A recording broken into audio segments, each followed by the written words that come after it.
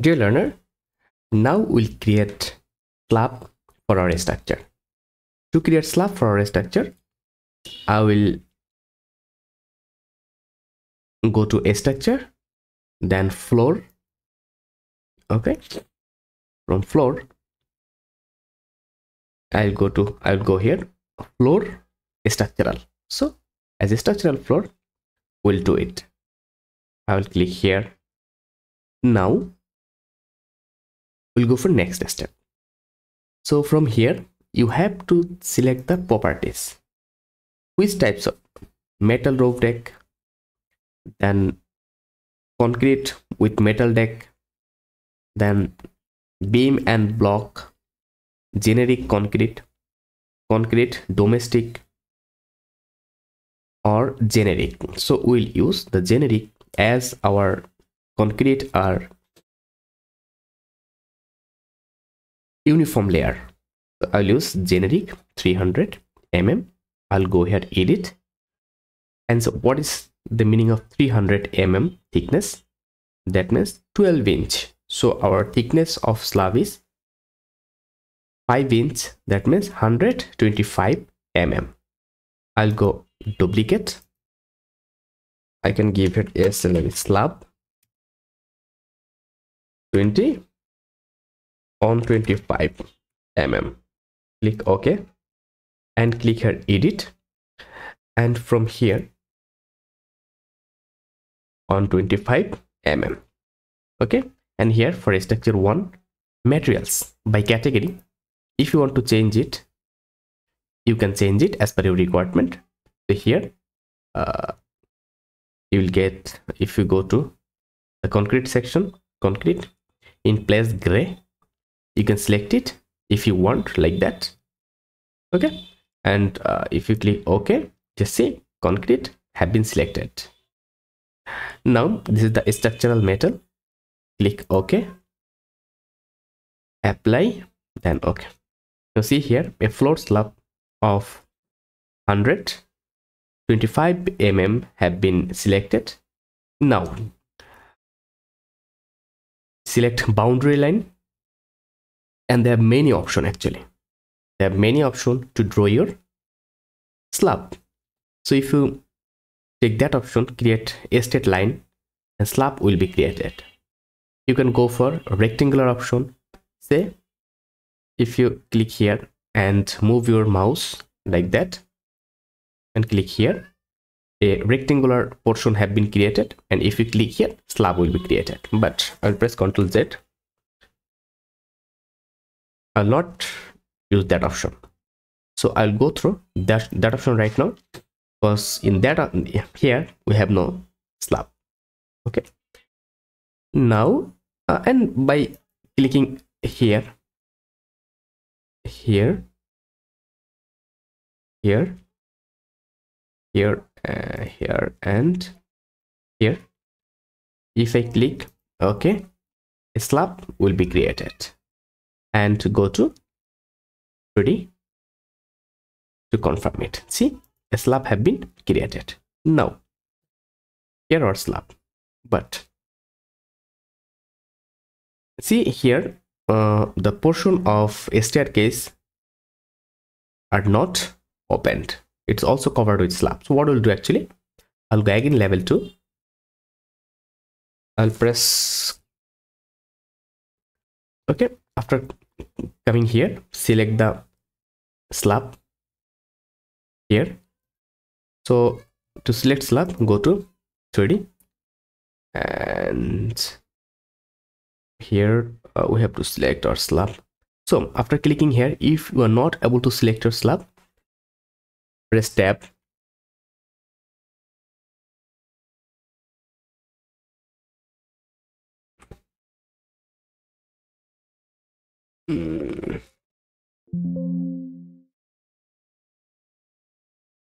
See, after multiple time press slab, a tab button, and when you will see the slab boundary have been selected, then click and slab will be selected, and go to level 2. Again in the same way you can select slab from here. Okay, tab,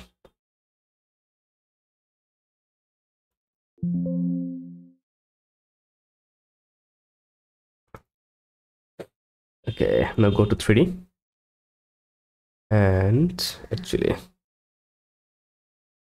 okay, use wireframe or use line to select our slab option.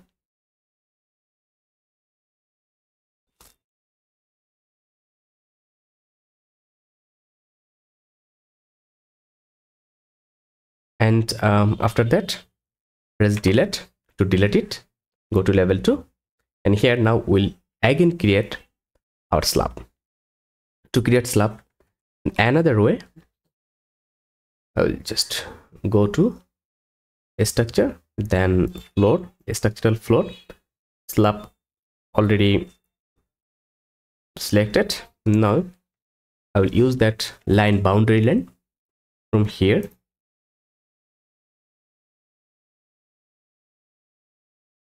Sorry.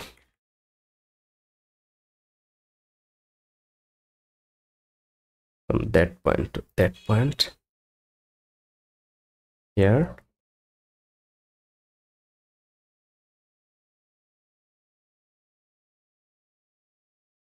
Done. And click OK. See, a slab have been created. Okay.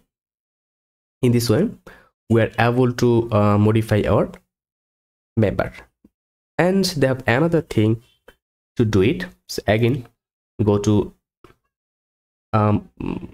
modify,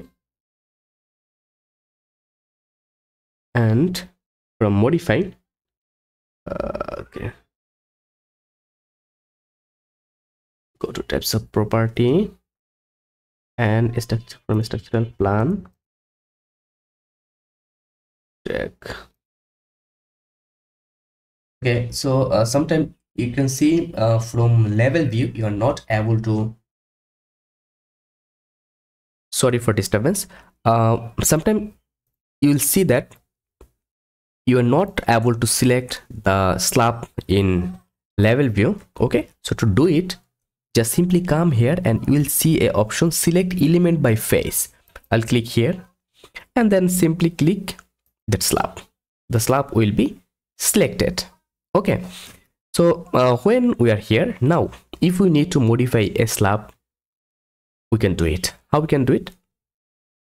Let's double click and now say I want to draw a slab here. So what we'll do, simply I'll take another line from that point to that point and select that line and delete, select, delete, select and delete, and just click apply.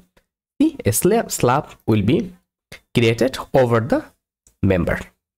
Right, now again go to level 2, and if I want to modify that again, so in this way, select the slab, double click, go here and take line from that point to that point here, select this, sorry, escape, select this one and delete, again click here. So see, in this way we are able to create any slab and we are able to modify any slab. Right, now we'll go for the next step. So what is the next step? We have some extension as per our plan. So if we go to floor plan, we can see in that side we have no extension, but in that side we have some extension. So we have to create it. How we'll create it? As previous, we have created that, we'll go for it. Now to create it, we need the dimension from center of the member in that side, 3 feet and 9 inch.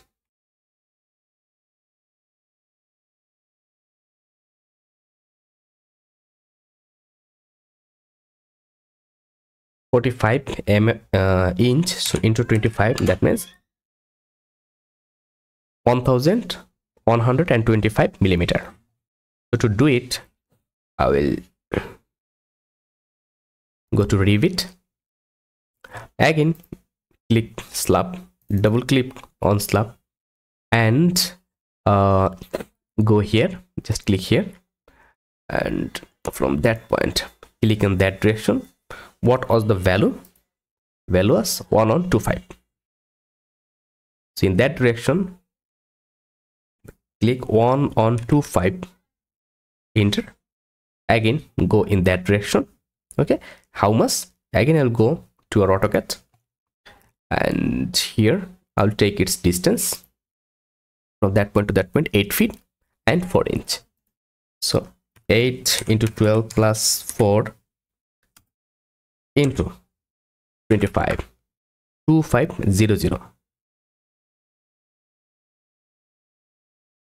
We'll go to Revit, and in that direction we'll go 2500, enter. Now in that direction we have to go for some distance, so again go to AutoCAD, and from AutoCAD click here to here, 1 feet and 1 inch, that means 13.